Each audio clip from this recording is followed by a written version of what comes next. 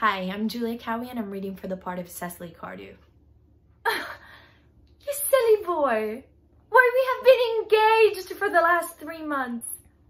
It will be exactly 3 months on Thursday, ever since dear Uncle Jack first confessed to us that he had a younger brother who was very wicked and bad. You, of course, have formed the chief topic of conversation between myself and Miss Prism.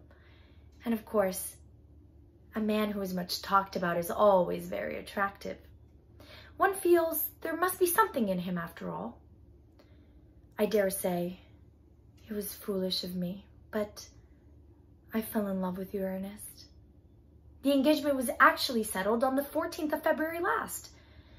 Worn out by your entire ignorance of my existence, I determined to end the matter one way or the other. And after a very, very long struggle with myself, I accepted you under this dear old tree here.